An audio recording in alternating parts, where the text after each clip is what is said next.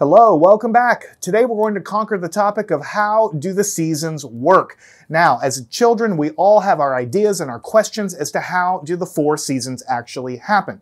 I'm here to tell you that most people, if you just ask a random person on the street, how do the seasons work, they're probably going to tell you it has something to do with the distance from the Earth to the sun. The Earth gets closer or farther away to the sun, and that causes the seasons. It is true that that does have a very small effect of the amount of energy that is received by the Earth, but actually it's completely irrelevant when it comes to the huge swings in the weather, which we call the seasons. So if you ever thought that it had anything to do with the elliptical shape of Earth's orbit and closer and farther away, it's absolutely not really relevant. There's a very small effect, but not much.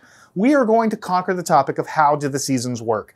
And in order to do that, we have to actually tackle a few smaller questions. We have to explain how do the 4 seasons occur in the sequence that they do: spring, summer, fall, and winter, or spring, summer, autumn, and then winter. But also we want to talk about and see if we can explain why is it that higher latitudes closer to the poles of the planet are colder anyway. In fact, Canada, the Arctic Circle, down closer to the southern South Pole, when you get closer to either pole, it naturally gets colder. We want to explain that as part of this as well. In addition, any explanation we have for the seasons, we have to explain the fact that the northern hemisphere has exactly the opposite season at the same time of the year to the southern hemisphere. So when it's winter in the northern hemisphere, it is by definition summer in the southern hemisphere, and vice versa. And that's true of all 4 of the seasons. All right. Also, we want to talk and explain the idea that when you go and visit the North Pole or the South Pole, then for about half of the year, the sun never appears to set. It's permanently daylight near the poles of the planet during about half the year. And also the other half of the year, it's permanently darkness. So we want to explain why is it that the sun never sets for half the year and the sun never rises for the other half of the year. Now, it turns out all of these things are explained by one fact, which is absolutely critical, and that is that the Earth is tilted on its axis. Now, doing all these videos for all these years, it's come to my attention that a great many people out there actually don't believe the Earth is a sphere. Well, let me tell you, the Earth is a sphere, and I challenge you to show me evidence to the contrary that's convincing and believable. It absolutely is, and I can make an entire video series just on that. The seasons are explained by the Earth being a sphere, which is tilted on its orbital axis and also orbiting the sun. So what we're going to do is demonstrate it with a flashlight and a beam of light so you can understand intuitively. We'll do some calculations. We'll explain all of these questions that we brought up in the beginning. So by the end, you will know intimately exactly why the seasons happen on the planet Earth. Now, we're all familiar with the seasons, right? We have the beautiful transition where first we start with spring. That's when things are starting to wake up. The sun is getting sort of brighter. Things are starting to get warmer. The flowers and the trees are starting to grow their leaves and sort of like bud. And then after a period of time, it becomes summer. Summer is when it gets very hot. Often humid comes with the temperature and just gets hotter and hotter, and sort of everything is thriving, but eventually can get very hot in some places in the summer. Then we start to transition to the colder regions. We call it autumn, or we might also call it fall, depending on where you're from. That's when it starts to get a little cooler, a little more crisp. The weather starts to change, but it's not frigid yet. It's just starting to have cold snaps. The leaves are starting to turn colors. The leaves are starting to fall off of the trees. And then eventually it reaches what we call winter. Really is when it starts to get very cold consistently. Depending on where you live, it might snow or have snow or ice on the ground all of the time. In all of these kinds of situations. And so even if you just pointed a camera at a tree and took a picture of a tree every day of the year, you would see it transition from lush green to vivid bright green, meaning the summer, and then of course getting to autumn where we start turning the colors into the orange and it starts falling off, and then again into the winter when you start having ice and just a lot of essentially precipitation in the form of ice that stays on the ground there. All right, well, I do not believe in holding the punchline for the end, so I want to get to the reason in the beginning. The reason that we have the seasons is basically completely dependent on the tilt of the Earth. The tilt of the Earth is about 23.5 degrees. Actually, it's a little bit less than that, 23.44 degrees, but we round it up to 23.5 degrees. And when we say the Earth is tilted, what we're talking about is relative to its rotational rotation about the axis. So that's why these globes are always tilted like this. The angle here, if you could draw a line out of the pole, is 23.5 degrees. And so the Earth is rotating around like this. So if there were no tilt at all, the Earth would be straight up and down, just rotating like this, but there is a tilt to it. And as the Earth goes around the sun, that relative tilt is always in place. So as we go around the sun, sometimes we're tilted towards the sun, and sometimes we're tilted away from the sun. This is what gives rise to the seasons. Of course, we do get a little closer to the sun and a little farther away from the sun, but I'm going to show you by calculating here in just a few minutes that the effect of being closer and farther away only leads to about a 7% difference in the amount of energy received from the sun. It's not enough by a long shot to explain the drastic range of temperatures that we have due to the seasons. All right, so what I'm going to do is ask you to use your imagination. This flashlight here is actually not a flashlight. This is the sun. Now, a real sun or a star radiates in all directions as a sphere going in all directions, but it's easier for me just to hold this directional flashlight, right? So when I shine this thing at the Earth, then I need you to imagine that it's the sun shining on the Earth, but also radiating in all directions, right? Now, to give you a better beam, I'm going to place the flashlight in this tube. So when it exits, I'll just show you on the board here, when it exits and comes out of the tube, you can see a nice spot comes out there, and that just helps us visualize what's going on. So I could shine that spot on the Earth and kind of move it around if I wish.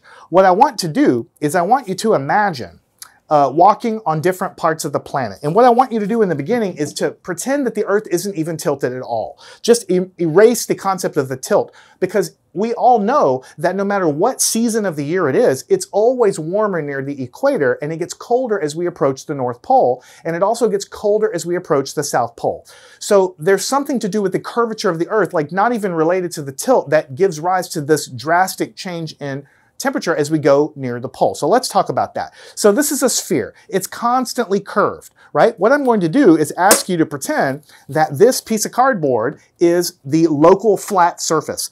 So here, it's locally flat near the equator, and as we approach, it starts to become at an angle of about 45 degrees to the local horizontal right here as we approach the halfway mark up. And then when we get to the pole, it's flat, pointed in a 90-degree direction than it did when it was down here. So because the Earth is a sphere, the locally flat surface, I mean, you're walking on this thing facing sideways, and you would be up here at the pole facing pointed up and down and pointed sideways. So you basically have a 90-degree angle between the way in which you point, and the local ground is pointed 90 degrees differently, whether you're on the equator or near the pole. Again, forget about the tilt of the Earth for right now. So what I wanted to do is I want to hold this right here and see if I can do it here and show you that if you're someone standing at the equator, again, forget about the tilt of the planet. I'm not even talking about the tilt right now. And if you're the sun, then the energy coming out of this cylinder here is the energy flowing out of the sun through a hollow cylinder like this. Now, again, the sun is radiating in all directions, okay? But just consider the energy, the energy coming and flowing through a cylinder from the sun. As it impacts the surface of the planet that's near the equator, it would form a spot that would be relatively concentrated, because basically the rays coming out of this tube are going to be hitting 90 degrees there. Right? But notice what happens. See if you can still see that. Let me back it up just a little bit. See if I can make it a little bit. See if I can, yeah, like that. That's what I'm really wanting you to see. See if I can make it a little bit brighter. Now look what happens as I am now standing somewhere in North America. This beam, this spot, it's the same amount of energy hitting the ground here, but as I go towards somewhere in the northern hemisphere, the light is spread out more along the ground because it is hitting a larger amount of the surface. And then as you approach being on the North Pole, you can see it being spread out even more. All right, now we're going to do the exact same thing from a slightly different angle. We'll do the overhead camera. So when we're hitting the equator, the sunlight emerging from the tube in the cylinder is concentrated on a circle of some surface area here. But as we start walking northward, then it's spread out over a larger surface area. Eventually, when we get to the poles here, if you could see it correctly, hopefully on the overhead camera, you can see that the area over which the same energy is spread out is a much larger surface area. That is what I really want you to get out of it today. That really is the punchline. I have more, of course, more I want to talk about, more details, of course, but that really is it. And there's a word for this. I want to teach you the word of the day. It's actually one of my favorite words. It's called flux density.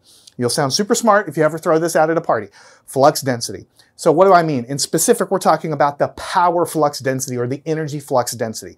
You see, the sun is radiating in all directions. All the photons are leaving the sun, and if you were to draw a sphere around the sun at any given point, then all of the energy is flowing through a sphere surrounding the sun, and of course that sphere is getting bigger as the light is traveling farther and farther away. So when I put the tube up and when I show you the light emerging from the tube and making that spot, there's a certain amount of energy or power per unit time, power really in watts, flowing through this surface area. But as you walk along the surface of the planet, to higher and higher latitudes, the angle of the ground is changing. And what it means is that same amount of power that is flowing is now spread out over a larger and larger area. So what matters for heating the ground and what matters for heating the air is not just the amount of power, it's the amount of power per unit area, or the power per area. That's what we call flux density. So when you say something has a high flux density, you mean there's a high amount of whatever it is you're talking about, in this case power, per unit area. And if there's a low flux density, there's a lower amount of power for every square meter of the ground. That is what heats the ground. That's what heats the air. It's not the total amount of power, it's how concentrated the power is. That's what the flux density is actually doing. So I'm going to take a few minutes and do a little hypothetical calculation to show you exactly what I mean. So I want to do a short little calculation. It's extremely easy to understand and it really drives the point home.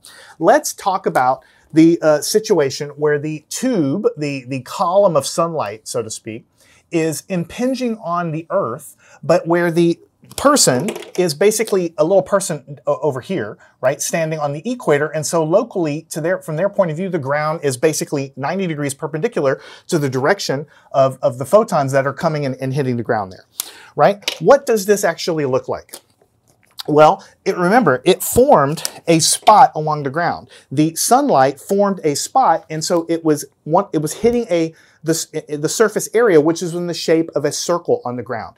Now, I have to make up some numbers here. The numbers don't actually matter, but let's just pretend that in our actual experiment, it was 100 square meters for the circle on the ground. Now, this actual circle spot here was just a few square centimeters, but let's just say it's coming from the sun, and let's say the sun was radiating, and it was and the circle on the actual ground of the Earth was 100 square meters, right? What the unit that actually matters is actually watts per square meter. That's what actually matters. How many watts are hitting and over what area are they hitting? Now let's pretend that the energy coming out of that tube was 100 watts.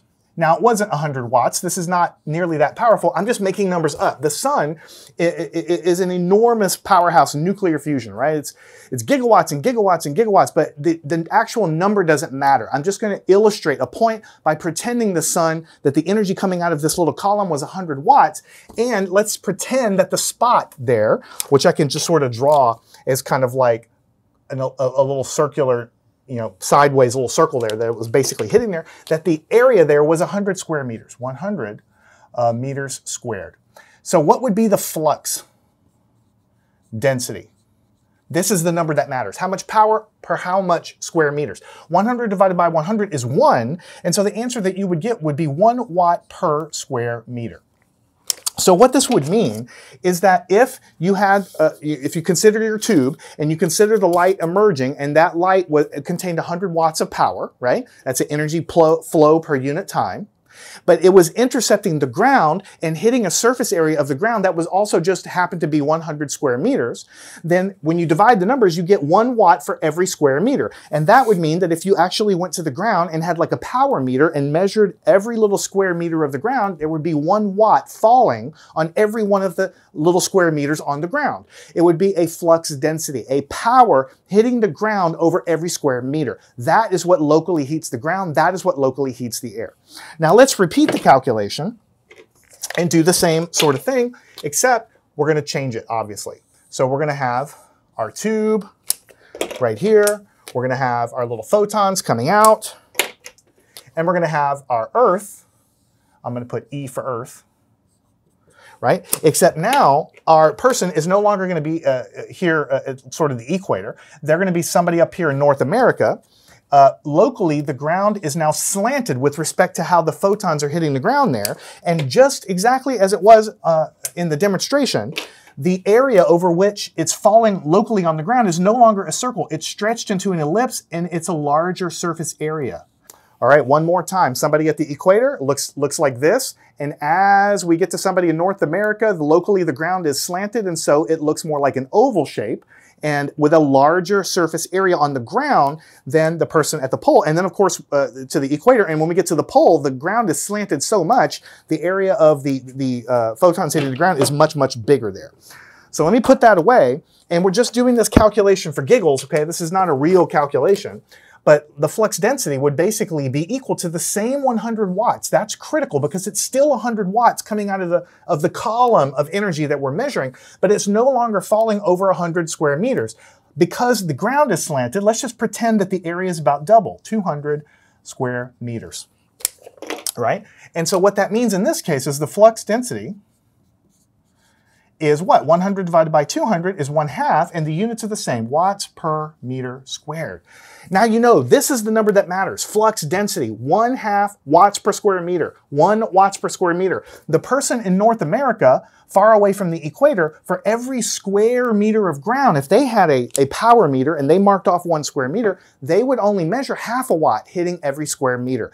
This is what heats the ground. How much power is hitting over a given square meter area.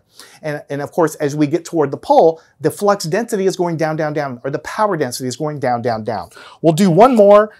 It's a little silly, okay, because I don't know what the numbers are, but I'm trying to illustrate the point to you. We'll go and draw the Earth over here. We have photons coming out. Of course, the sun is huge, so the photons are really coming, parallel, essentially, from space. And we're just considering one little tube. Now, locally, somebody let's not say at the North Pole, but let's say somebody very close to the North Pole has a locally very, very flat ground. Not exactly flat. Of course, there is a spot where it's exactly flat, but we get closer and closer to flat. And we can just see from the demo there that the area over which the energy is hitting the ground is now much, much bigger. The surface area is a very long and stretched out oval there. So the flux density is going to be the exact same 100 watts, but instead of 200 meters, let's just say it's like 300 square meters. And in reality, it's probably a lot more like 500 or 600 square meters in this example, but you get the idea. So the flux density is 100 divided by 300, which is 1/3, and the unit is watt per square meter. So you can see that as you approach the poles, only because, I'm not even talking about the tilt yet, okay? I'll get to the tilt in just a second, because it essentially amplifies this effect. But even if the Earth wasn't tilted at all, if it was just a ball straight up and down and rotating without any tilt at all, it would still be colder at the poles for every day of the year than it is at the equator, because everyone standing at the equator is going to have a high flux power density. Someone standing halfway to the pole is going to have a lower flux density, and someone standing very, very close to the pole will have a much, much lower flux density. And this has nothing to do with the power coming from the sun. It's constant 100 watts for every, in my example, through the tube. But the ground is sloping differently. So the angle of the photons is much shallower, and so each photon, remember, waves of light are really packets of photons. And so if you spread them out over a very, very large area, then locally they're heating the ground, but over a much larger area. And so ultimately you're not getting as much total heating that's basically soaking into the ground, which drives all the weather patterns, right? The heating of the air, convection, and all of that. That really is the basic idea behind everything that I really want to talk about here. If you get this, you understand the entire concept. Now, I mentioned earlier that if you ask most people, why do the seasons happen, they'll probably tell you it has something to do with the distance from the Earth to the sun. There's a very minor effect there. It doesn't really affect much of anything. It's almost all due to the tilt and the tilt of the angle there of the Earth's rotation to the direction of the orbit of the Earth around the sun. All right. In fact, here's a fun fact that'll blow your mind. Actually, in the dead of winter time, when it's frigid in the northern hemisphere, I'm in the northern hemisphere, so forgive me if you're in the southern hemisphere watching this. Think about me being in the northern hemisphere. In the dead of winter, sometime in January, okay, we're actually closer to the sun during the dead of winter than during the hottest part of the summer. In the hottest part of the summer, we're actually farther away. That is absolutely backwards as to what you might think. It's so important, actually. I'm going to draw a little figure to show you exactly what I'm talking about. Let's say that we have the sun here in the center, right? And we have the Earth going around. What I'm basically saying here, and I have to draw it sort of trying to draw it as an ellipse here, but it's not going to be, I'm going to exaggerate it for effect. Right? So this is the Earth, right, on one side. And what I'm saying is that the Earth goes around in an ellipse. Sometimes it's farther away, and sometimes it's closer, right? Now, this is a perspective drawing, so you have to think of it actually being an elliptical egg shape there, here. Well, actually, if I label this, let's call it January 3rd, let's call it, right? And what would the distance be? How far and close is the actual sun and the Earth at different parts of the year?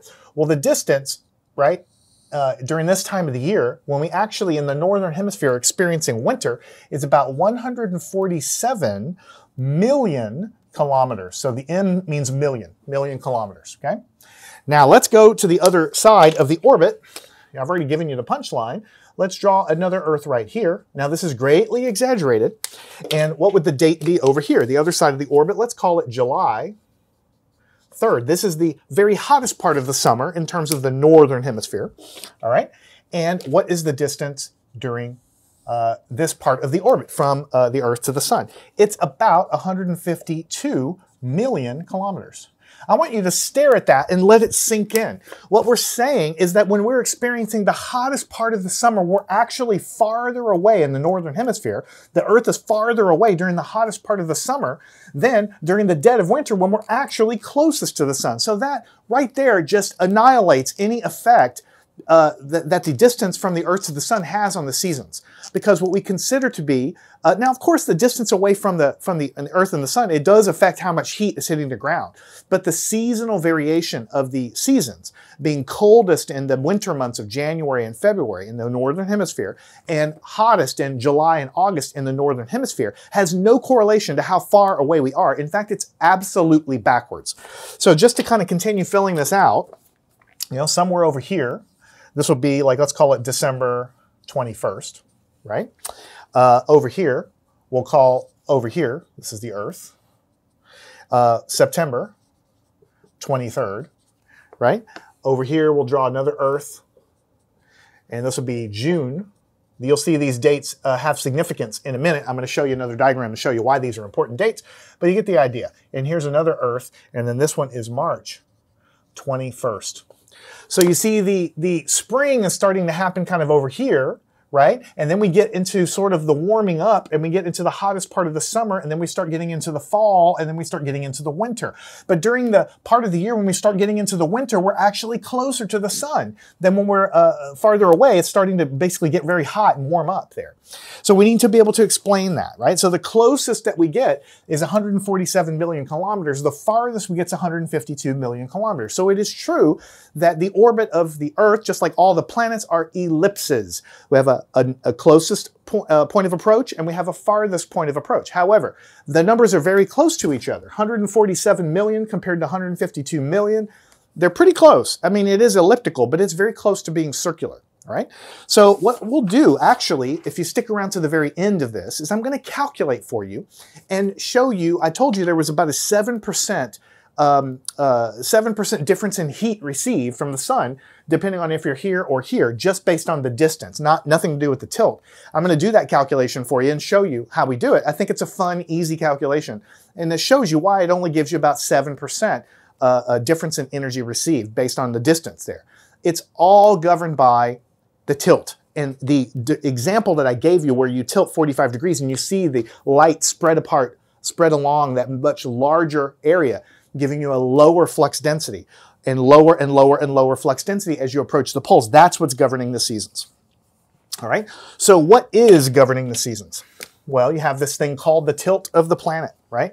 We all know what it is. I'll get my little globe here in a second. But let's say you're traveling in the orbit this way. The Earth is traveling this way through space along its orbit, let's say.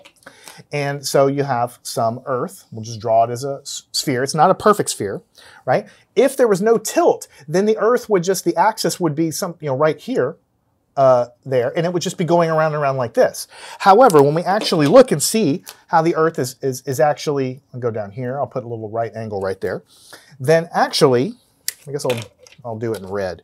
There is a tilt right here where the Earth is rotating, not about the up and down axis where it's perpendicular to the direction of the motion of the planet, but it's tilted off to the side and rotating like that. Now let me go get my globe and kind of illustrate what that means. When we talk about the Earth being tilted, if there was no tilt at all, then you see how it would be straight up and down and the Earth would be going like this through space, right? Then it'd be rotating like this and traveling through space like this. However, the Earth is actually tilted at an angle here, and this angle is 23.44 degrees, which is very close to 23.5 degrees. That's usually the angle that we tell school children and things like this. And this is the angle between the rotation axis of the planet and the straight up and down direction compared to the orbital motion there. That's what it is. So it's basically the angle between this marker and then this marker right here, this angle there, but 23.5 degrees. Now, most people think that when the Earth orbits the sun, that it's kind of like changing orientation or something like this. No, actually the spin axis never moves as we go around the planet. Notice how my finger is pointed in the same direction. Or I guess maybe I'll get this to show you. It's like this. As the Earth orbits the sun, the direction of the spin axis of the planet doesn't change. So if you can imagine the sun being in the center, then on some parts of the orbit, we're going to be pointed towards the sun. And as we get on the other side, if the sun is in the center, again, we'll be pointed away. So even without any tilt, I already showed you that just walking towards the North Pole changes how much power density you're getting. But because you add this tilt on top of it, you greatly amplify the effect. In the times of the year when the Earth is pointed towards the sun, then everybody in the northern hemisphere is getting a higher flux density because they're tilted towards the sun and the sunlight is hitting more directly, right? But there are times of the year when if you're tilted away from the sun in the northern hemisphere, and just like we showed with the paper before, you're spreading out the sunlight even more than it normally is there. And I have a handy dandy drawing here that I want to basically show you. Let me get all my little talking points here so I can make sure I say everything. All right. We have, what we want to do is we want to walk through this picture because you see these kinds of pictures and I want to walk through it with you. We have the 4 seasons labeled. We have winter, summer, autumn, and spring, or winter, autumn, summer, spring, like this. So let's start at the beginning of the year. Essentially, the end of the year is December. That's when it's very cold, and the spin axis of the Earth is oriented away from the sun, which is in the center, right? But then again, you have to imagine like my fist being the sun. When you get over here, as it is in the diagram, on this side, the far side here, then what you have is there is a tilt of the Earth, but the sunlight isn't really affected so much by you're not tilted toward or away when the sun is here. The sunlight is just hitting the side sort of the globe over here. But then when the sun gets over here, then you're tilted towards the sun. And so you're getting more direct sunlight over here. And then when you get on the back side over here, it's the same as what happened over there. You're tilted in one direction or another, but you're not tilted towards or away. All right, so that's what these special dates are basically for. This is the first day of winter, and the first day of winter is defined as being when the Earth reaches the point in its orbit where you have maximum tilt away from the sun. Remember, when you're tilted away from the sun, then all of the sun's rays are going to be spread out over a different area, the same as I showed you over there. In fact, we can kind of do that thought experiment again. If you were over here in the winter, if you live, let's say right here, then compared to the summer, then you're actually getting a much shallower angle here, because at the other side of the planet, over here, then during the daytime, you see the angle is actually much steeper and tilted more towards the sun. See, the orientation of the Earth on different sides of the orbit hasn't changed. It's just that when you get into the daylight, remember daylight, the sun is over here, so this is the daylight side, then it's very shallow because the Earth is tilted away. And so you have a very low flux density of the sunlight. But when you get over here, again, the daylight is on this side. You see how the angle of this thing, even during the day, is much steeper. That means it's going to make a more concentrated a circle with a higher flux density. And then when you're in between the winter and the summer, then you have these, what we call summer and, I should say, we have spring and fall. Then what you have here is the sun hitting, I guess I'll do it this way to you. Pretend you're the sun. The sun, you basically are a sphere and you're not tilted towards or away. It would be like you are the sun. And yes, you have colder areas down up here and you have colder areas down here, but you're not tilted towards or away. During the middle of the year, in the autumn or in the spring, the sun is just equally illuminating the northern and the southern hemisphere. You're not tilted towards or away. So the autumn or the spring are sort of the in-between points of winter and summer, because those are the points exactly halfway when you're not tilted directly towards or away. Now, we have some dates here. Keep those dates in mind. We have another diagram. This is almost exactly the same diagram. The only thing that have been added are these fancy words called equinox and solstice. These are super fancy sounding words, but I want you to think of the word equinox. I want you to think of it as sounding like equals. So when you think equal sign or the word equation, the word equal is in there. It means two things are the same. So when you have equinox, you need to be thinking equal light. That's what it basically means. Equal. Something's equal. What is equal during the equinox? Well, it's the 2 points in the orbit where the in between tilting away and tilting toward the sun. When you're here in the northern and southern hemisphere are getting the same amount of light. You're not tilted towards or away in March. You're not tilted towards or away in September, because you're on the part of the orbit where both the northern and the southern hemisphere are getting the same amount of light, because you're not tilted towards or away. So we call that the spring equinox, or the fall or autumn equinox. And these are the dates that during the year when that happened. Now, it depends on who you consult as to the exact date, because remember, we have time zones. So in the previous drawing, for instance, notice it gave a range of dates for the equinoxes, right? And in this drawing, it just picked a date, because it depends on where you live, if it's March 21st or March 22nd or whatever. But you get the point.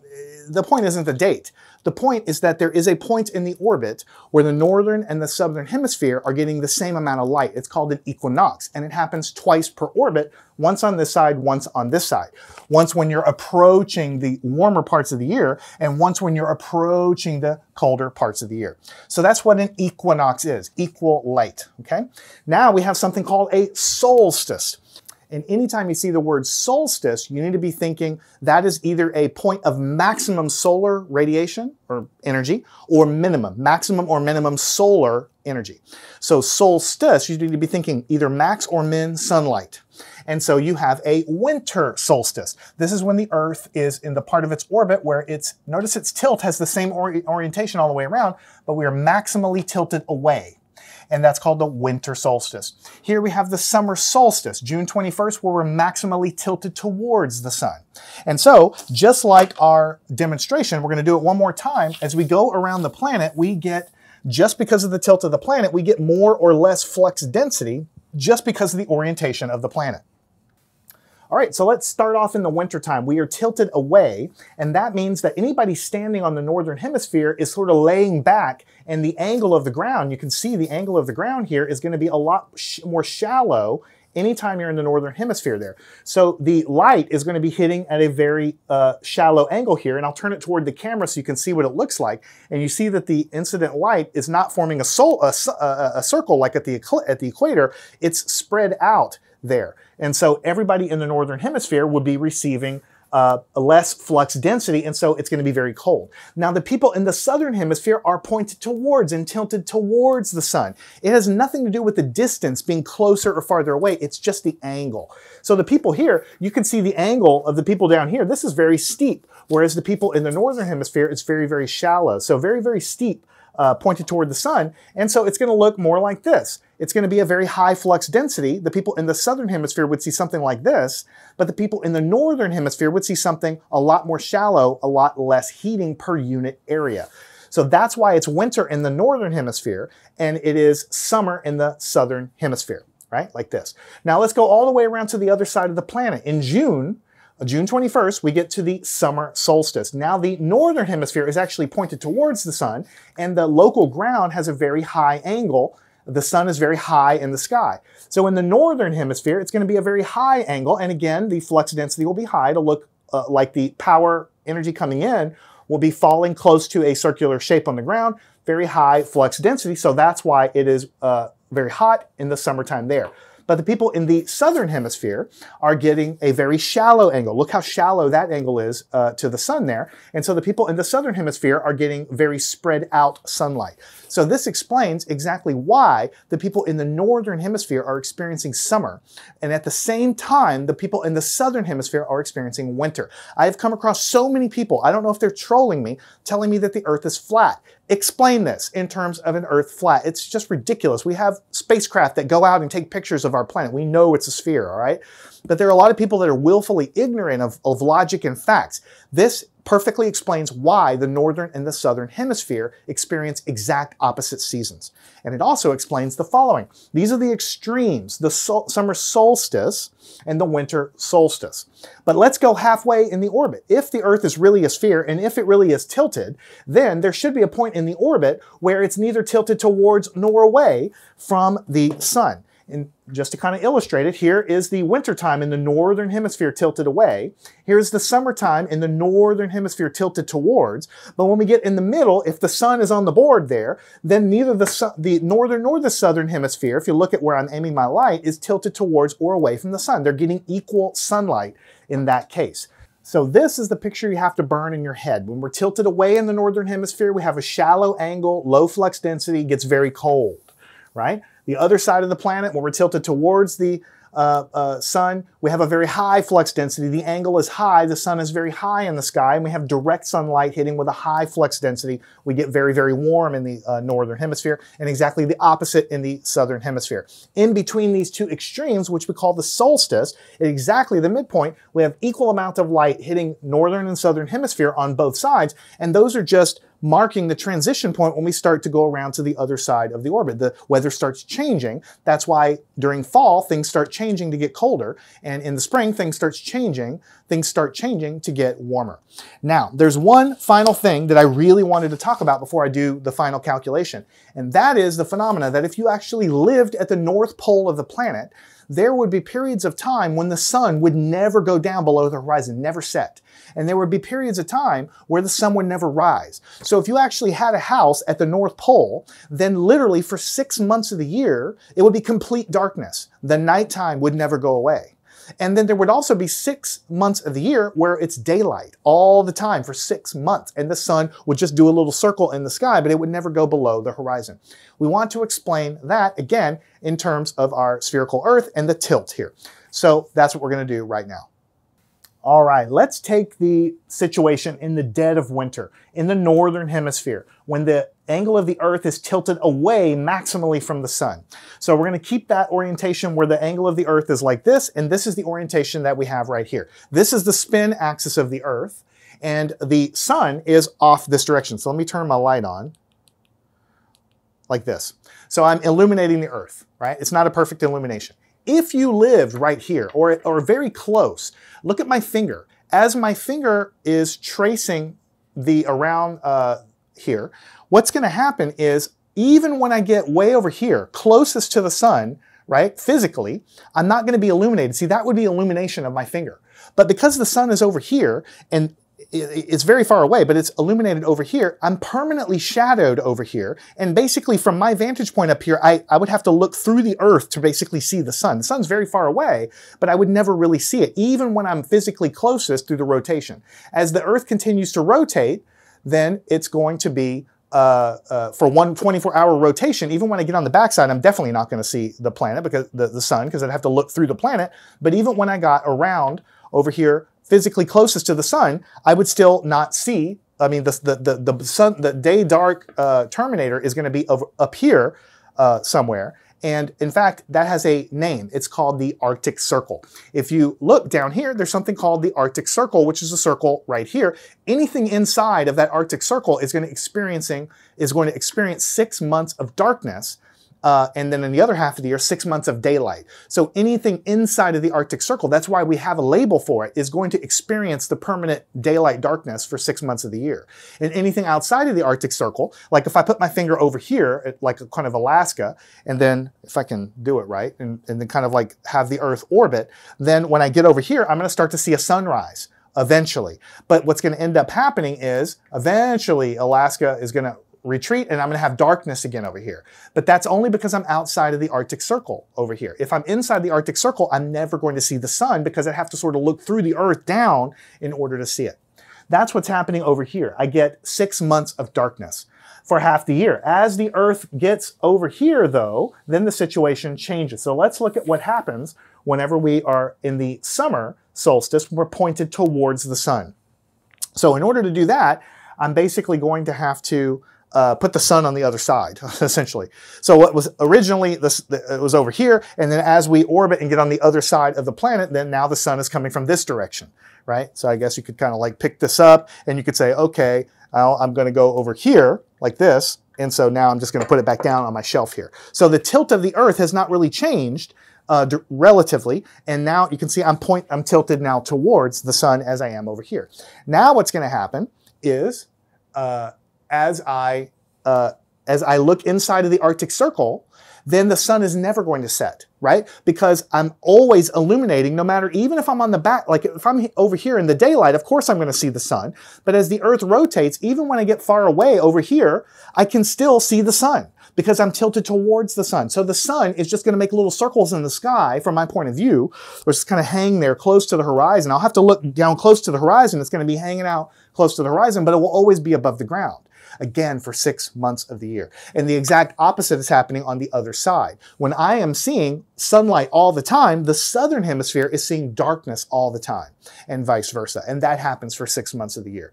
So that explains why inside of the Arctic Circle, we have those perpetual, it's called the midnight sun, where the sun is just up like all the time, again for 6 months of the year. Now, I want to close the lesson with going back to the beginning, discussing the common reason why people give for the seasons. Most people will answer that because the Earth goes in an orbit, sometimes we're closer, sometimes we're farther away, or maybe they think it's the tilt of the Earth and it's because we're tilted closer, we're a tiny bit closer, and then sometimes we're a tiny bit farther away. It has nothing to do with the distance. It's just the angle, as I've mentioned about 10 times. But I want to do a little calculation. We know from this diagram that the Earth, during the closest point of the orbit, is 147 million kilometers away, and roughly, and we know that the farthest distance is about 152 million kilometers away. So I want to calculate how much power is intercepted by the entire Earth when it's at its closest approach, and I want to figure out how much energy is intercepted, or power intercepted, by the planet when it is in its farthest point away. And we're going to compare those two numbers. And we're going to find out, I'll give you the punchline, that there's only about a 7% difference whether you're in the closest point of the orbit to the farthest point of the orbit away. And if you're just considering the tilt of the Earth being closer and farther away, it's even less, because the whole diameter of the Earth is just not very big compared to the orbit of it. So if the orbit of the Earth doesn't really affect the seasons, and certainly the tilt being the distance towards or away is not going to affect it at all. It's only to do with the angle and spreading the energy out over the ground. That's what the actual reason is. So let me draw a little picture, and then we're going to do that calculation. All right, so we have something called the sun, and we have 2 points we want to consider, and it's a little bit weird the way I'm going to draw it, so you're going to have to forgive me, but basically I'm going to draw sort of 2 orbits. I'm going to pretend there's sort of 2 different Earths in 2 different situations. The first Earth I'm going to put right here, and it's some distance away. I'm going to call r sub c because it's the closest distance, and that's 147, and that's million kilometers. Right? But then we have another part of the, when the Earth gets farther away, I'm going to draw it down here, and so the distance here, I'm going to call it RF because it's the farthest distance the Earth gets away, and this is 152 million kilometers. All right? And what we want to do is want to calculate how much power is intercepted when the Earth is close and how much is intercepted when it's far away. Now you have to use your imagination here. I don't have a star in my room here. But the sun is a fusion furnace that's spewing out energy in all directions. And if you put a shell, an invisible shell around the sun, a 3-dimensional spherical shell, then all of the power emanating from the sun will cut through any shell that you draw. So if the Earth is at a certain distance away from the sun, then the Earth has a cross-sectional area. It's really a sphere, but from a cross-section point of view, from you looking at it, it looks like a circle with some area to it, okay? Whether or not the Earth is far away or not, it still has some cross-sectional area. But when it's close to the sun, it's intercepting more power because the sphere surrounding the sun, when the Earth is closer, is a smaller sphere. Like this sphere right here. So the proportion of how much the Earth intercepts when it's closer to the sun is higher, or the ratio is higher than when the Earth is farther away because the circle is bigger. And the power flow from the sun stays constant, roughly speaking. It's not really constant, but we just say it's constant here. So what I want to do is calculate the difference in the power received when the Earth is close to when the power is far away. Now, I'm not going to use real numbers because we're not going to need to. We're just going to use little estimates. So when the Earth is close to the sun, and we know it's 147 million miles away, how much power does the Earth actually get? How much power does the Earth receive? Well, what we know is that there is some cross-sectional area of the planet Earth. We're going to call that the area of the cross-sectional area, A sub x. That's the cross-sectional area of the Earth. We could calculate it. We know what the area of a circle is. We know the radius of the Earth. We could calculate it and get a number in like square kilometers. But we don't need to do that. Let's just say that it's some area, some cross-sectional area of the Earth. We don't need to know what it is right now. We'll just put it there. And we'll take the ratio of that to a sphere when the Earth is this far away. Now, the surface area of sphere is 4 times pi times r squared. And so I'm going to call it r sub c squared. So what I'm doing is I'm saying when the Earth is in the closest point of its orbit, if we imagine a sphere, a constant distance all the way around, that sphere would have some area, 4 pi r squared, but the Earth would be a very small part of that surface area of a sphere. Its cross-sectional area, we call it a sub x. I don't need to know what these numbers are. I'm just writing them down and saying that the ratio of the area of the Earth to the ratio of a sphere at this distance away is given by this ratio. Now, if I take that ratio and multiply it by the power that the sun provides in the universe, in other words, if I knew an accurate, and you could look it up, but we don't need to know it, the power in gigawatts, or there's a bigger unit than that. The sun is an enormous supply of power, right? But it's a very big number. The power emanating from the sun is a number in watts. If we take that power emanating from the sun and multiply it by the ratio of the area of the Earth divided by the area of a sphere at that distance away, the close distance away, this is going to be a ratio, how much is intercepted by the whole planet divided by the entire sphere at that distance away, multiplied by the total power of the sun times this ratio. That's going to tell me how much power the Earth is intercepting when the Earth is at its closest point, right? Now, we do the exact same thing when it's far away. When it's far away, we have a similar thing. We have a cross-sectional area of the Earth compared to a ratio 4 pi r squared. But now it's farther away, so I'm going to call it the far distance RF. And that's, again, squared. And again, that's going to be multiplied by the power of the sun.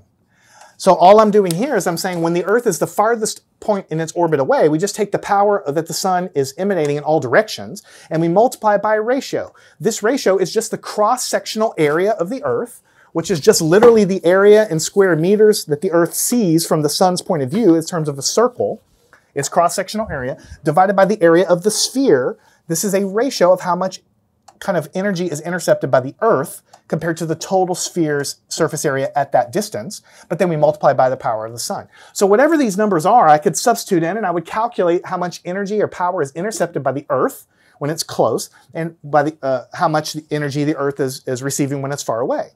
And notice that this is an area, and this is an area, so when you divide them, this has no units at all. And when you multiply by watts, then what you would get is a number of watts that the entire planet is receiving when it's far away, and this would be the entire number of watts the planet is receiving when it's close. Now, since we want to compare these two, we want to just take the ratio of the power when it's close divided by the power when it's far away. So this ratio, because we're going to compare these two, is going to be equal to this thing divided by this thing. That's really all it is. So I'm just going to repeat it, a sub x over 4 pi r sub c squared multiplied by the power that the sun is spewing out, and we're going to divide that by the power received when the Earth is far away. A sub x, 4 pi r f, whoops, capital F squared times p sub sun. Now let's see what this ratio is, because what we're trying to do is see how much energy does the Earth actually receive when it's close, compared to how much energy does the Earth receive. I keep throwing the words power and energy in interchangeably, and I'm sorry about that. Energy is in joules, watts is joules per second. And the sun is always shining, so really it's better to talk about power, how many joules per second, that's what we call a watt. So forgive me if I use energy and power interchangeably. Energy is energy, we'll have that in a separate lesson, but power is how many joules per second, the energy per unit time. And we have a word for that, we call it a watt. So this is how many watts the Earth is receiving when it's close, and this is how many watts the Earth is receiving when it's far away. But we see that the power of the sun is in the numerator and the denominator, so we can just cancel that straight out. And then we can simplify over here. We can have this is a fraction divided by a fraction, so we have ax over 4 pi r sub c squared. We turn the fraction division into multiplication, so we flip and multiply, so it'll be 4 pi r f squared over, we flip and multiply, so ax on the bottom. And you should remember from basic algebra that when we have terms in the top and the bottom, since it's all multiplied, these divide away and they give us 1, or you might say they cancel. The 4 divided by the 4 cancels and just gives us the 1. The pi divided by the pi cancels and gives us 1. So this ratio that we wanted to calculate that compares the power received at the 2 points in the orbit is just going to be r sub f squared divided by r sub c squared. In other words, it depends on how close we are in the 2 points in the orbit, but not just their distance. Their distance is squared. The reason they're squared is because this is an energy flow per area. I told you it was the flux density that matters. So the area of the spheres is what's going to matter, not just the distance from the sun. And so we know that the farthest away the sun is, according to these round numbers, is 152.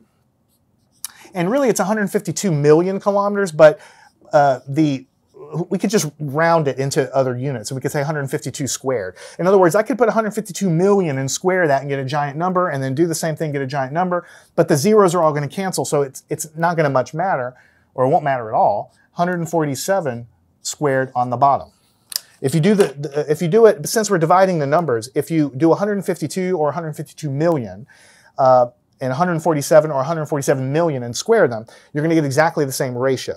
On the top, when you take 152 and you square it, you get 23,104, 23,104. And here you get 21609. And so that ratio, when you take 23,104 and you divide by 21,609, you get 1.069. And so when you when you strip away the 1 and you multiply by 100 to turn it into a percentage, you get 6.9%, which we can round to 7%. What this number is telling us is that when we're close to the sun, we're getting 7% more energy than when we're far away. I may have misspoke earlier because it looks like you're comparing far compared to close, but the original calculation, this right here, notice this was r sub c. So this numerator is close. This is the distance when we're close, and this denominator is far. So the original calculation is taking how much energy we get when we're close to the sun, dividing with how much energy we get when we're far away from the sun. This does show up, but that's just the way the math works out. The actual number that we get is 7% more, meaning that when we're close to the planet, we're getting 7% more, or 1.069 more energy than when we're far away. And you already know that the temperature swings from winter to summer is nowhere near 7%. I mean, in the summertime, you know, things are not freezing usually in a normal, you know, city in the northern hemisphere. In the summer, things are generally not frigid and frozen. But then in the wintertime, you're getting very, very cold. Now, weather dynamics on the planet have a lot to do with this, and there's weather patterns, and there's fronts, and there's all kinds of things. But all of the energy for the weather comes from the sun. Ultimately, it comes from the sun. So you could, to a first approximation, you can say that the temperature swing should be related to how much energy is being received. There could be a delay because it takes time to heat the ground and so on. But that is the answer to the question. And not only that, but we are the closest to the sun in January. All right, when it's frigid, and we're farther away when it's really, really hot. But even if you said there was maybe some time delay involved here, and really that doesn't make so much sense, you just looked at the numbers close compared to far away, you would still find out that the energy intercepted is only about 7% difference. And that's just not enough to account for the seasons. So in summary, we're going to go back to my main list of questions I wanted to answer. The first question I said is I want to explain why is it colder in the northern latitudes as we get closer to the pole. And we illustrated that with the piece of paper. Even if there's no tilt, if you shine a light and you're near the equator, it's concentrated over a smaller area, high flux density. As you walk towards the North Pole, the ground gets more shallow compared to the light source. Same number of watts, but a bigger area. It's spread out. The power density is lower, the flux density is lower, and so that means that the ground is heated less per square meter. So that's why it's colder as you get towards the pole. The second question was talking about why do we have 4 distinct seasons? Why do we have a spring, a summer, a winter, and an autumn? And we explain that by saying that we have one part of the orbit, we are tilted maximally far away, right? We have words for that. We call that a winter solstice when we're tilted maximally far away. The flux density in the northern hemisphere is lowest because the energy is spread out over a bigger area because the ground is very shallow compared to the incoming solar radiation. And then we have the other side of the planet where we're tilted towards, and the angle is actually the highest at a given point. And so we have another what we call solstice, and the flux density is higher. The heating of the ground would be higher here. And we have the exact opposite happening in the southern hemisphere. But between these points in the orbit, we have the sunlight hitting north and southern hemisphere identically. And so we have those, what we call the in-between marks, we have the other seasons that we have, the autumn, and we have the spring is what we call it. And these were called equinoxes. So the word equinox means equal light, right, sort of, and the word solstice means maximum or minimum solar energy, tilted towards or away. That was question number 2. That explains why we have the 4 seasons. The third question we said is we wanted to explain why the northern hemisphere and the southern hemisphere are exactly opposite of each other with respect to the seasons. Because when the northern hemisphere is tilted away, the southern hemisphere must be tilted towards. And when the northern hemisphere is tilted towards, the southern hemisphere must be tilted away. That's why winter and summer are exactly opposite in the northern southern hemispheres and similar as we travel throughout the orbit. And the last question we wanted to talk about was why at the northern pole and the southern pole do we have half of the year of day where we have daylight happening for 6 months and the sun never sets, and we have darkness for 6 months where the sun never rises. And that's just because when we're tilted and the way the sun is coming in, half of the year, even as the earth rotates, we're constantly bathed in sunlight because we're tilted towards the sun. But if we're on the other side, tilted away from the sun, like over here, if we're over here, even as if you can imagine yourself over here just kind of going in a circle, there is a point closest to the pole where you're never going to see the sun because you have to look through the planet to see it. That would be 6 months of darkness. This would be 6 months of daylight because even as you rotate here, you're always going to be bathed in sunlight. All right. You'd be surprised how many people, including me, of course, before I learned this stuff, just don't know why we have the seasons. Most people will say it's because we're closer or farther in our orbit, and that's, as we said, as we showed, about a 7% difference. But not only that, the dates don't even work at all. So that doesn't make any sense. And then if most people don't tell you that, they'll tell you, oh, it's because of the tilt, but it's because we're tilted and so we're closer like physically closer here than we are over here, physically farther away. That's a negligible effect because even if you are tilted towards or away, you cannot get more than 1 Earth diameter away or toward the sun. And we already showed that even throughout its orbit, it only accounts for 7% of the energy difference. So being tilted towards or away, less than 1 Earth diameter, the distance involved in the tilt has absolutely no effect on the seasons at all. It is 100% because when you have the ground and you have the light and it's at a 90-degree angle, the concentration of the sunlight is high, but as the tilt of the Earth is happening as we go around the sun, then the ground is tilted with respect to the light and the sunlight is spread out. That is the reason why we have the seasons.